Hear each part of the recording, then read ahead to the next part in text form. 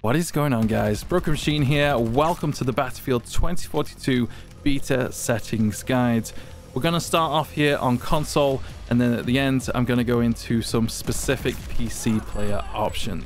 So fire up your console and let's get into this. Inverts vertical look. Do you play inverted or not? Set on or off as you please. Camera shake amount, set this to 0. Leave crossplay on for both of these. Hints for controls if you're a new player. Again, down here, personal preference, I would leave all of these on for now. Onto the communication tab. Turn off voice chat if you don't want it, turn on if you do, and there's some controls here for your microphone, and you can lower the game audio here. I'm sure you can change these yourselves. Next, we have the network tab. If you're having connection issues, lag, and such, record your gameplay and turn this on and send it to DICE or EA. If not, completely ignore this tab. Display, I'd recommend a field of view of around 74. The higher you go, the more you can see around you, but targets become smaller and thus much harder to hit. If you go super narrow, targets become bigger, but you can often have tunnel vision and you lose all of that to peripheral vision. For the vehicles, I'd recommend turning this all the way up so you can see all around you. ADS field of view, one of these options gives you an extra little zoom, one does not. I quite like that lack of zoom. I used to want that little zoom, but personally, I don't need it anymore. Brightness, leave it on 50. Set motion blur down to 0 and turn all of these options off at the bottom. Turn on the HUD, turn it off if you want to record screenshots or make your gameplay look really nice. Camera shake amount set to 0. Colorblind options here if you're colorblind. Show awards, that's when a ribbon pops up. Turn off if you don't want to see that. Show vehicle seat, leave that on and you can see who's in which seat on your vehicle on the heads up display. Show critical messages, you may as well leave that on. Kill log is the kill feed and you can set the specific options here if you only want to see certain things. Crosshair opacity, turn that down if you don't want to see the crosshair as much. You can actually change the thickness of the crosshair. I would leave this on default.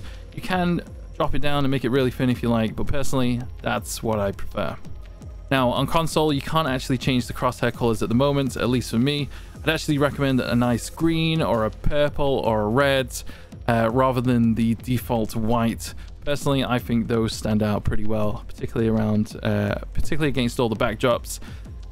Recently, I have actually been using a pink in Battlefield 1 and BF5, and for me that works really well. You can change the opacity for the hit indicator here if you wish. And of course, you can change the hit color, headshot color, kill color, and armor hit indicator colors down here. Again, these aren't working properly on console, they are on PC. If you can manage to change them, I'd recommend having a blue for hit color, red for headshot, and a green for kill, and yellow for armor hit indicator color. So, if you get to standard hit, you'll see blue, headshot red, so you know you've done a ton of damage and you might just need a body shot. And as soon as you see green, you know you can snap to the next target or be on your way. Minimap opacity, if you don't want to see the minimap so much, turn that down and you can set it to rotate with you if you wish. Some options here for the opacity on the HUD options, HUD icon, sorry. If you want to change these, go for it. Next up, we have the sound here. Leave master volume on 100. Drop the music if you don't want to hear that. Personally, I like it on 20. I just like a bit of music, but not too much. Leave sound effects and in-game announcer at 100. Do drop the in-game announcer if you find it a little bit annoying. Now, speaker configuration. I'd recommend, firstly, to try war tapes. This amplifies everything. It's a little distorted, but it sounds absolutely amazing. Footsteps, you can definitely hear them on those. Personally, I use the Astro EQ. I've got Astro A40 headphones, and that works for me. It sounds great. 3D headphones is also a good mix to try as well if you've got those. Honestly, you'll be fine with most of these. The audio in Battlefield is pretty awesome. It is. Turn off audio in background if you don't want that. Hit indicator, you can actually change this to the BF1 style if you wish. And in-world music, you'll hear music in cars, and there's a little location on the map that I won't say, but you might hear some music there as well, so you can change those options if you wish. Voice chat, turn off if you don't want to hear that. Some options there again for the voice chat. Totally personal preference there. For me, I don't like voice chat on. I find it kind of annoying, and I communicate over Discord anyway. Now, onto the controller tab. I'd recommend changing the on-foot buttons to alternate. The right analog stick will now become your crouch button, and B or circle on PlayStation will become melee. Now for the rest of the controls, I will be going into these more in depth when the full game releases, just like my previous guides. But for now, I would recommend having a play with these yourself. All you need to do is spawn into a game, go to the starting spawn on the map, jump into a vehicle, and have a play there. The reason I say this is currently in the game, the controls are not the same. As far as I'm aware, I'm pretty sure they are not same as the BF4 veteran controls, and it's completely thrown my flight skills off balance. I binned one of the first helis and it's just not working for me. So unless you know exactly what you want here, I would recommend having a play, because I'm sure they are not the right controls. Now on foot, soldier stick aim sensitivity, I use 100. That is the maximum. I've always used that. I would recommend somewhere between 30 and 50 for most players. You'll be fine with that. Do not use 100 just because I do. It works for me. I've used it for ages, and those are my recommendations. Invert vertical look, personal preference. FOV again, soldier sprint. All of these options are really personal preference, and you can change the keybinds if you wish. Now the soldier zoom aim sensitivity. Now if it's like previous games, and this should be correct at the time of recording, if you put 100 here, this will mean your aim down sight sensitivity is 100% of your hip fire sensitivity. Now if you want it to feel like Call of Duty or other games where traditionally your aim down sight sensitivity is halved, drop this down to 50. All of these are really personal preference down here. Now vertical stick aim ratio, I will check this out on the full game. For now, I would recommend leaving these at default values. I don't think these are correct. I've had a play of these and it doesn't feel right in my opinion. If you want all of your sights to feel exactly the same, in the sense that if you turned 90 degrees with an iron sight and then did the same with a sniper scope, turn on this uniform soldier aiming. Leave the coefficient at default. Zoom transition sensitivity smoothing. Turn this off if you want your sensitivity to instantly kick in as soon as you start zooming in. Have it set to on if you don't. If you do go down the route of uniform soldier aiming, leave all of these options on default. Invert vertical look, personal preference. Recommend turning off vibration so you can control your aim a little better. Vehicle aim ratio, leave it on default. Again, I will look into all of these options for the final release. Sensitivity, I like all of these around 50. That's fine for me. I don't think you need to be too accurate in vehicles with the sensitivity. Try it, see if it works for you. Use a value, something that's like a half of what you normally do on infantry. Or if you want it the same, just have it the same. Again, it's personal preference, really. All of these options, once again, personal preference.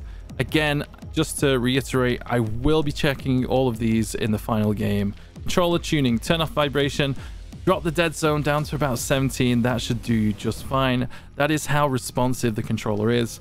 If you want the controller to be less responsive, just turn it all the way up. I'd also recommend leaving these actual dead zone and max input threshold at their default values. You want to put the dead zone to the right stick, the same as the left, unless you have a personal preference with this one. Again, all these other dead zone settings, actual and input threshold, leave on default values. You can change them, it will feel more responsive, but your aim may just go all over the place. As for the controller triggers, drop these all the way down to 0, and as soon as you aim down sight or fire your weapon, it will instantly recognize that input. Joystick, change these if you have a joystick. Accessibility, menu narration, if you need that, turn it on. Colorblind options again, turn off motion blur, turn off camera shake amount, turn off vibration. Reload hints, I just leave that on. Honestly, it's personal preference. And hints for controls, you may as well leave it on, particularly if you're new at the game. Soldier sprint in the controls here, toggle hold, personal preference. Again, all of these personal preference. There is a nice neat option here on PS5 and PS4 users in the accessibility menu. I'm sure there is something similar on Xbox. If you go to the controller tab and click custom button assignments, enable custom button assignments over here, and then edit the buttons, you can actually flip L1 and L2 and R1 and R2. So you can aim down sight with L1 and fire with R1. Personally, I've done this for years and it feels incredibly responsive. I would highly recommend you do this. All right, onto the PC settings. The first start of the guide should cover most of this. I'd recommend setting full screen mode to full screen, set the resolution to the highest, and refresh rate to the highest your monitor can provide. I'd recommend leaving the brightness on 50, high dynamic range on off, motion blur off, all of these options set to off. Now, I've been playing with controller on max fidelity all day on PC. I've tried a little bit of mouse and keyboard today as well, and that feels good to me. Of course, you can set this to ultra if you want the maximum graphics. It looks amazing. If you really want the max FPS, I'd probably recommend setting all of these to low or off on the bottom ones here and setting the mesh quality to ultra, and that should allow you to see players at long ranges a little bit better. I'm sure that's exactly how it works. Dynamic resolution scale, turn that to off. Nvidia reflex low latency enabled and boost if you have those options. Future frame rendering, set it to on if you want a little bit more frames, but there will be a little bit more increased input lag. Personally, didn't really notice it that much. I had it on today. I am going to be trying it off, but it feels good with it on. If you want that less input lag, do set it to off, and of course turn off vertical sync. You do not want that. Mouse and keyboard, again, vertical look, that's personal preference. Now, the mouse raw input, a few of the people I've spoke to and me personally have actually found this a little bit funky, so we've actually turned it off. Now, normally you'd set this on so you get the raw input of your mouse, but for now I would actually recommend trying both options and seeing which one feels better to you. Now, of course, on PC we have some custom key bindings. I've tried these and they are not working for me. They might work for you. I'd recommend trying it and seeing if it does. Often PC players bind the pitch down or the pitch up to the space bar. Personal preference again, but you might want to look into that and change it yourself. The reason I've been trying to change the key bindings is because I was using controller with the heli and trying to set up a custom control scheme, and none of these were working for me today. So you might have some good luck there, but for me, it is just not working. That's all my settings. I'll be going into a much more in-depth guide and much more detail when the final release is here. For now, these are my settings, my recommendations. Obviously, I've not checked every single one here. There is a lot to talk about. With the vehicles, I'm sure you can have a play yourself and use what works for you. It only takes a minute to see what works. Try it. Give it a go. Anyway, guys, thank you very much for watching. Hope you enjoyed this guide. Can't wait to jump into Battlefield 2042 with you guys, especially on Portal. Gonna be some good memes. Drop a like if you enjoyed this video. I'll see you guys in the next one. Take it easy, guys. Catch you later.